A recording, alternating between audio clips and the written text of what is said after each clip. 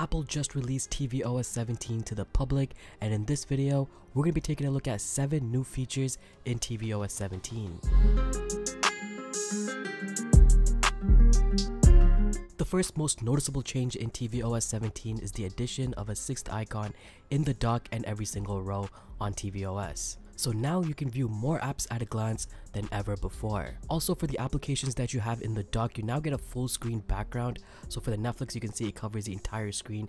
Instead of just a top portion, it's going to cover the entire screen, and it looks a lot cleaner than it did before. This next one should have been on the Apple TV for some time now, but nonetheless, they finally added it in tvOS 17. So now you finally get a live clock in the top right hand corner. This next one is the biggest new change in tvOS 17, and it is the revamped control center in tvOS. The control center in tvOS is a lot more useful than ever before. You can control a lot of settings right from the control center. So now you can switch user profiles right from the control center. You can also do system toggles like powering off, do not disturb, check your audio settings, as well as accessibility settings, all from the control center. And if you have HomeKit devices, you can also control that right from the control center. And the control center can be opened in any application, so it just makes it a lot more useful than before.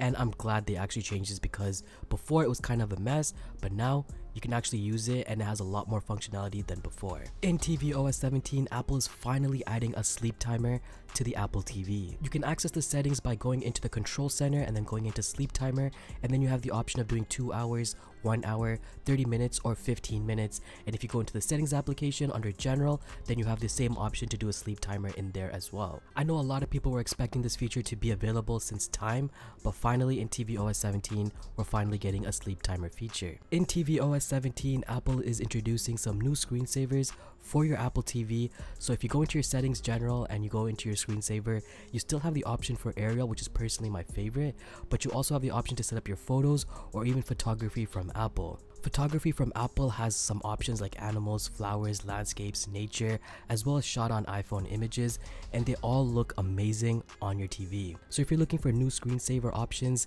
then now you have more options available in tvOS 17, but personally, Arial is still one of my favorite and I'm sticking to that one. I'd like to take a moment to thank the sponsor of this video, iToolLab. Apple just announced the latest iPhone, and if you're looking for a way to transfer your WhatsApp, iToolLab has got you covered with its all-new WhatsApp transfer tool, WhatsGo. It's the best all-in-one transfer tool for your WhatsApp data. With WhatsGo, you can transfer your WhatsApp data easily from Android to iPhone, Android to Android, iPhone to Android, as well as iPhone to iPhone. Your contacts, messages, call history, images, videos, stickers, and more are easily transferred to your next phone. There's no need to factory reset your iPhone. WhatsGo is capable of transferring large files without long waits or getting stuck. WhatsGo is available on both PC and Mac, and all you have to do is connect your 2 phones and click transfer, and you're good to go.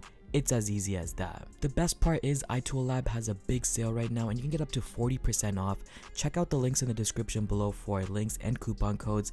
And now let's get back to the video. Next, we have VPN support coming to the Apple TV in tvOS 17. So if you go onto the App Store on tvOS 17, you can finally search for VPN applications and have that on your Apple TV. The best thing about a VPN on the Apple TV is that you can unlock more content when you have Netflix, Disney Plus, or Prime or anything like that, because you can change your region to a different region and unlock content for that region. This is definitely going to be a game changer for the Apple TV, and I can't wait for more apps to be available on the App Store. Right now there's just a few applications, but there should be more being added as we speak. And finally, one of the best new features coming to the Apple TV is the ability to find your Siri remote using your iPhone. On your iPhone, you can go ahead and pull down the control center and access the Siri remote, and at the top you can choose your living room TV or your bedroom TV or whatever TV you have, and there's going to be a new icon saying find, and if you click on the find, it's going to give you this find my screen, and it's going to help you locate your Siri remote. Now this will only work if you have the Siri remote the 2nd generation or higher,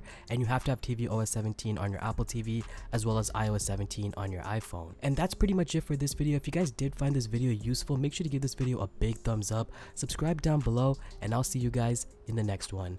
Peace.